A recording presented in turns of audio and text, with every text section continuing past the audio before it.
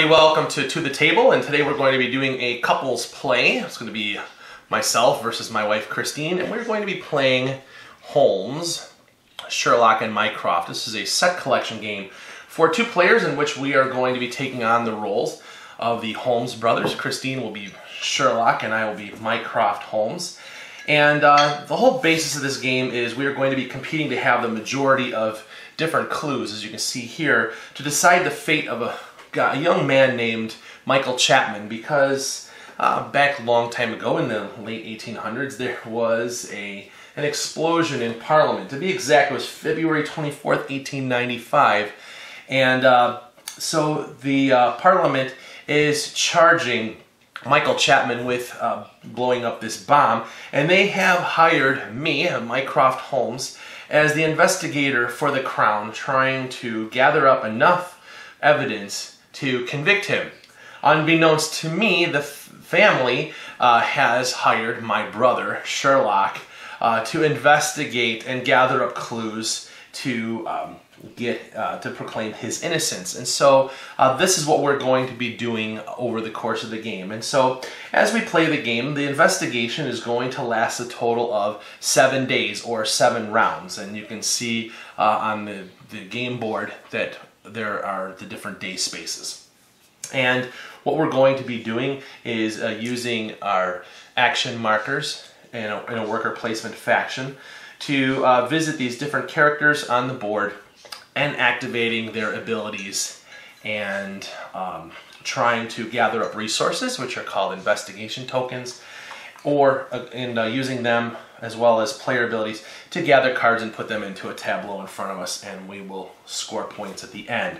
So quickly, let me talk about the cards, as we have some out here.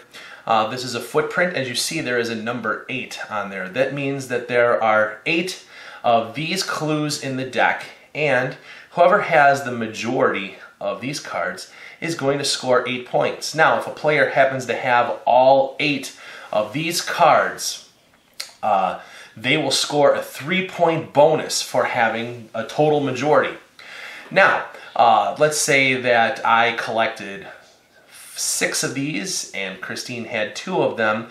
I have the majority. I'm going to score 8 points. However, I'm going to lose 1 point for each card that my opponent has, so I would only score 6 points. And so that's going to be how the scoring is going to go. And there are at least, let's see, there's 2, 4, 6, there's 8 different types of clues in the game. There are also some map fragments, and there are cards that are wild cards. We'll talk about them as we come up. So there's some interesting things as we're playing the game. I'll explain the rules as you see them and it becomes important. But let's first talk about our starting characters. So there's always going to be 3 of them that are always in the game. So we're going to have Dr. Watson. And if we visit Dr. Watson, we pay 1 investigation marker and we take 1 clue from the tableau and we put it in front of us. We have Mrs. Hudson. If we go and visit Mrs. Hudson, we are going to get 3 investigation markers put in front of us. There is no limit to the number of investigation markers. If they're all out, though, this is all we have, so we wouldn't be able to take any more. And then we have Inspector Lestrade. And with him, you pay 3 investigation markers and you take 2 visible cards from the lineup here. Now, we have some characters that will vary from game to game, at least in the order of their appearance, and there's going to be 1 character who will not be used during the game. But let's talk about this guy here. We have Shinwell Porky Johnson, and if we go and visit him and activate his ability, this will allow us to remove 1 to 3 cards from this lineup and put them out of play. And then also we have Violet Hunter. And if we visit her, what it will do is allow us to exchange a card from our visible tableau in front of us with 1 of the cards that's in the lineup. So anyways, so we're going to go ahead and get started with the game. Christine is going to be going first. And so we are going to be taking turns alternating placing our workers here. We'll lay them down flat, and you'll see why we lay them down flat. Now, one thing with the worker placement is that both of us can go and visit the same character. However, certain ones, they will become exhausted if we both go there, and it's going to be anybody but these 3. So go ahead, Christine, for you. We'll start here and pay 3 tokens and take 2 cards. So you're jumping right in with the footprints. Yeah. Okay. There. Let's see. You know, it's a pretty good idea too. But I'm going to go over here first and get 3 more investigation tokens. 1, 2, 3. Okay, and come over here, pay 1 token, grab 1 more card. So I see that she's going after footprints, and I'm going to have to be aware of that to try and stop her. Now, as you can see, there's a couple of cards here that these are wild cards. And the way the wild cards work is that we can take it and immediately add it to one of our stacks of cards that we have in front of us to add to it, or we could place it and set it off to the side and start another stack. So for example, I don't have anything. If I have one right now, on my next turn, let's say I grab the button, now I would have 2 buttons. So the way that that's going to work. If I just never add anything to it, it's just sitting here, at the end of the game, I'm going to be penalized for it. And there is going to be something where some of the clues can be taken, they'll remain hidden, where they'll be face down with this marker on here. Wild cards can never be hidden, so you'll see that when we get to the, if it comes up during the game. I am going to, I'm going to come over here and I'm going to get rid of at least this one and remove it face down. See if we can get some different cards out here. And you have to excuse the noise in the background. We have a dog who likes to bark. Okay, I'm going to go ahead and get 3 tokens back. Okay. And I'm going to go over here and jump in and pay 3 to get 2 cards. So I think I'm going to take this button. I'll place that there. And I think I'm going to grab this footprint here and put this in front of me as well. So I've got a 7 value card and an 8 value card. Okay, and we'll refill this in. So now at the end of this round, what we're going to do then is stand up each of our characters so we know that they are now ready to be used. If they are exhausted, if we lay them flat down, that means that we are using them. So in the first round, we place them from in front of us. Now what's going to happen is we have to move them to another spot. And we can never have 2 of our same color on the same character. So for example, I can't go and have 2 of them on Mrs. Hudson. And so on and so forth. So the next thing that we're going to do is reveal our next character that comes out, and we have James Moriarty. He's one of the optional villains. This guy is really, really nasty, and so what's going to happen is starting with Christine, who would be the first player, she's either going to have to give up one of her visible clue cards or 2 investigation markers, and then I'll have to do it, then she'll have to do it again, and then me. So this is a pretty, he's pretty nasty. So let's deal with him. Okay, so we have to deal with James Moriarty, so what are you going to do? I guess I'm going to pay 2 tokens to start with. I'm going to discard this one, this clue. Okay.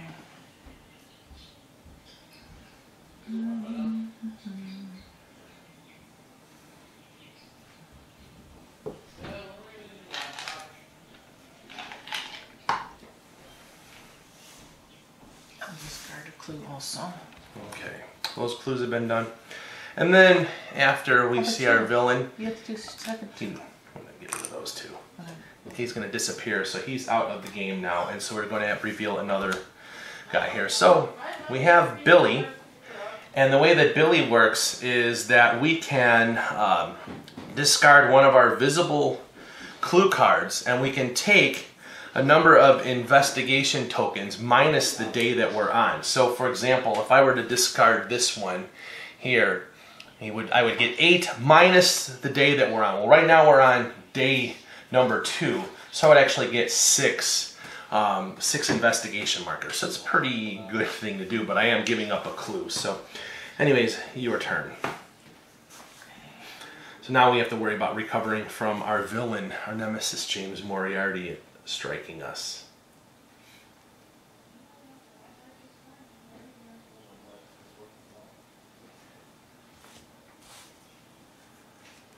What this guy does. this one here? Oh, if you go to him, you he will discard 1 to 3 cards from the row. From there? Yes. Okay. I guess I will do that. Make sure you lay him down flat. Oh. I'll get rid of you. And that's it. That's all I have Just to the do. one? Yes, Okay. right now. All right. Let's see. What am I going to do? Well, I'm going to go over here and I will pay 1. And I think I'm going to take this cigarette here. Okay. Over here and grab 3 more. I'm going to come over here and grab 3. 1, 2, 3. And then I will come over here, pay 3, and grab this one. Let's see what's under here. And this one. Okay. Well, I'm going to come over here, visit her, and I'm going to exchange this 5 with this 9 right here. Okay. So we have completed our next round, so everybody's going to stand up. None of our other characters are exhausted, so we'll flip up the next one. We have our second villain now, Sebastian Moran. Luckily, there's only 2 villains in here, and so what's going to happen is, starting with Christine and myself, we each have to lay down one of our active markers this turn, and so we will only be able to take 2 actions this turn. So go ahead and lay one down. Where is that? Like this? Yes, and I'm just going to go ahead and lay this one down right here. And so day 3, we have Toby. And if you go and investigate Toby, what's going to happen is he's going to give you a number of investigation markers depending upon the number of different types of clues that you have at that given moment. So if you have a lot of them, a lot of different ones, he's going to give you a lot of markers. So like right now I only have 2 different types. Same thing with Christine. If we were to go there, we would get 2 markers. I'm going to go ahead and do that. Grab 2 markers. Okay. I'm going to come over here and pay 3. And I'm going to take this one. And I'm going to take this one here.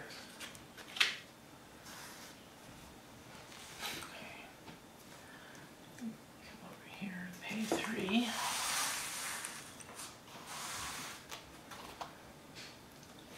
This one.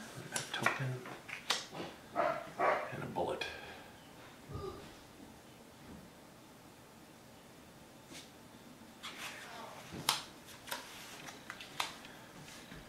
Okay. I'm just going to come over here and get 3. 1, 2, 3. Don't necessarily know if I want to exhaust Toby or not, so I stand these all back up. So now we shouldn't have any more villains to encounter during the game. So the next one we have is Von Cram. And if we go to Von Cram, the active player who goes there will be able to take one of the visible cards from the lineup. And then the opposite opponent can pay 1 investigation marker to take one of these clues right off the top, and it will remain. They'll look at it, and then it will remain hidden until the end of the game, and then it will be assigned to their proper stack at the end of the game. So, to you. Here, and get 3. Let's see. I am.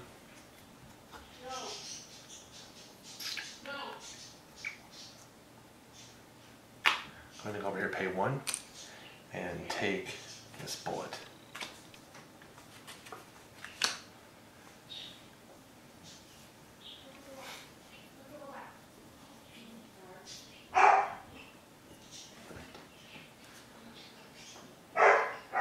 Come over here and you get 4.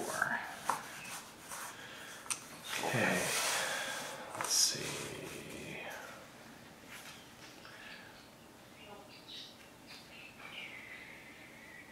let's see. I'm debating if it's worth going to Billy or not. I don't know. I don't know. You know what? I'm just going to go over here to Toby, and I'm going to grab 4 as well.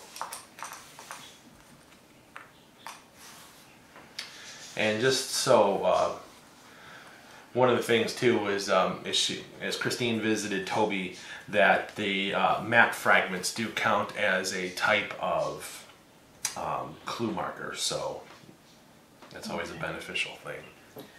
I'm going to go over here, pay 3, and grab this guy. And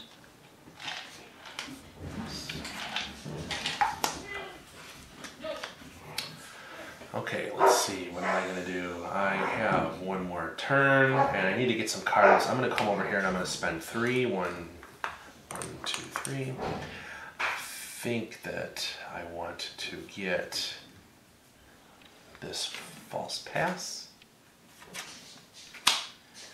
And I will take a button.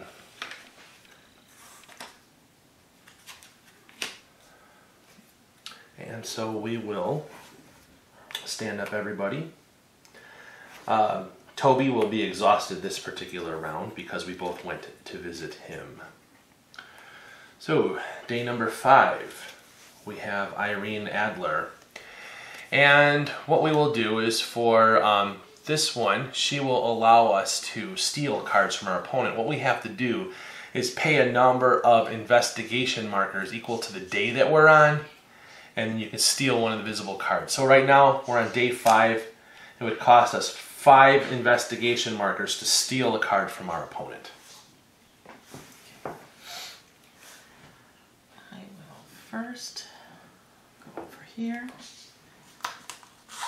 pay 1, take 1. And let's see, what am I going to do? Well, I am going to go over here to Violet, and I will exchange this with this bullet. There, like that.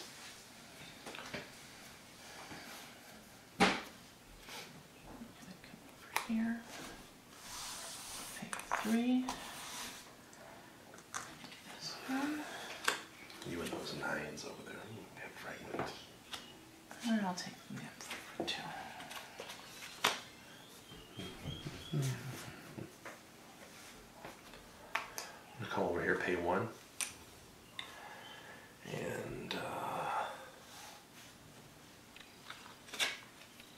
take that button.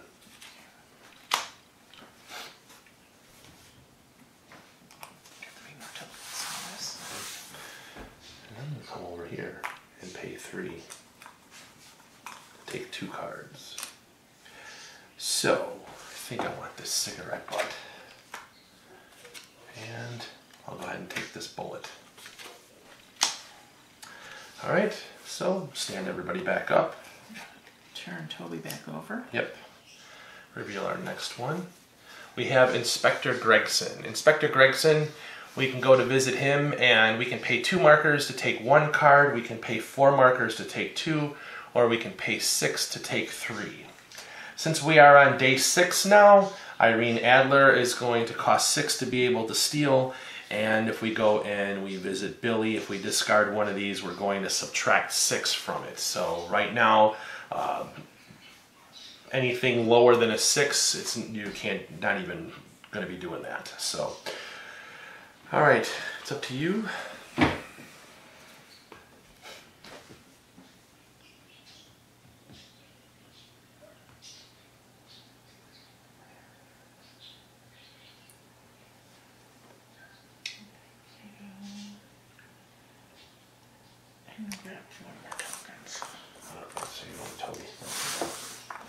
I too am going to go visit Toby. I have 1, 2, 3, 4, 5. So I get 5 markers.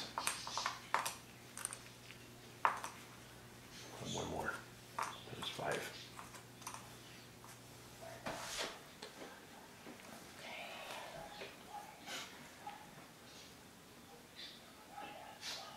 And then next move is going to be to take this one over here, pay 3. Seems like a lot of it is like shifting to get stuff and acquiring cards. And I'll take this one too. One for those map fragments. Okay. 2, 4, 6. You know what? I'll do it. I'm going to go over here to Inspector Gregson, and I'm going to spend 6 markers to be able to take 3 cards.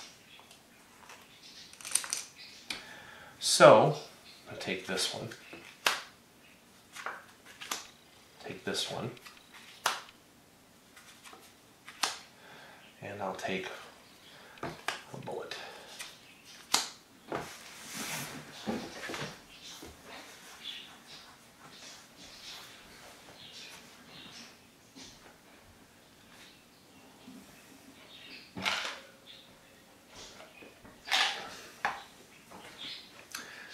And it was probably not a smart thing to do because Toby is going to be exhausted next turn, so I won't be able to get a lot of markers. Go here. And I will grab this number 6. So you gotta pay your thing. Yep. Alright. Oh man, another one of those. Well, I'm going to come over here and discard a few cards. I'm going to discard 3. 1, 2, 3 cards from the lineup. Can't let you get all those 9s, and I can't let you get the map fragments. So, all right. So we'll stand everybody back up. Toby is exhausted this round, so there went my way of getting a lot of investigation markers. So last round, we have Langdale Pike. And so the way that Langdale Pike works is you can pay 1 marker, or you can take, each time you play a clue token, so 1, 2, or 3 investigation tokens, you can take 1, 2, or 3 cards off the top of here. And what you do is you choose to keep one of them and discard the other 2. So he's kind of a way to help go through and try and hopefully get something that you're looking for. And I gotta see what I've got to get going on here to score some points.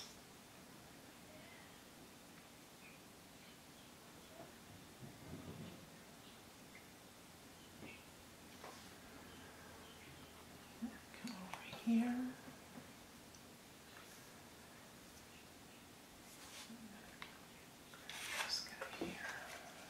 One. Unfortunately, I can't take anything because I have no investigation markers. I'm going to go over here and get 3. I'm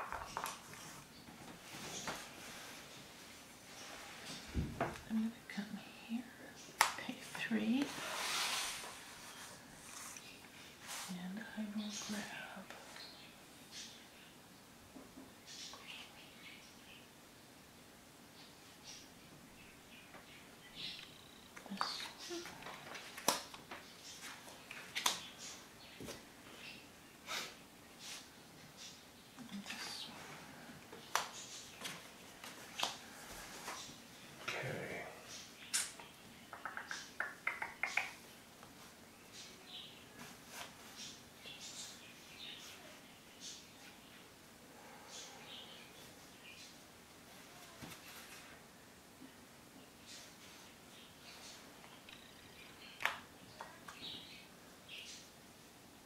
you know what?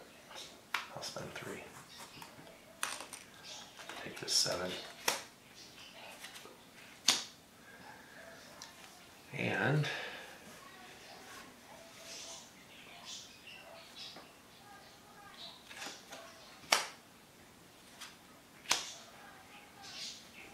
okay.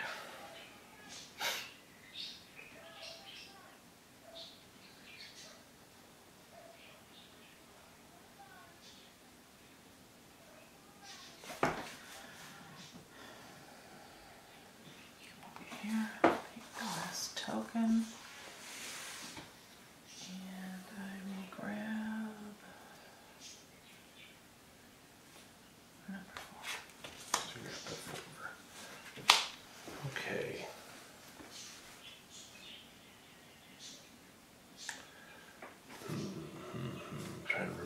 do if there's a tie. Let me go to score, determine the points. Is there a tie for majorities? Let's see.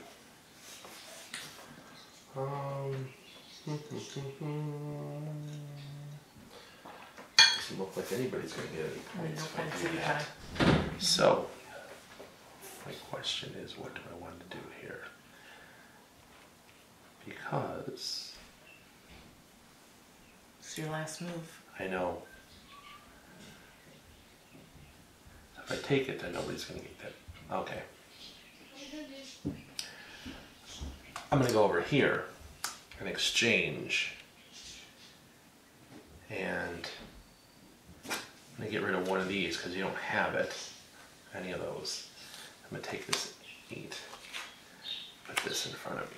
That's going to be the end of the game. And so what we're going to do is, let me look if there's a tie.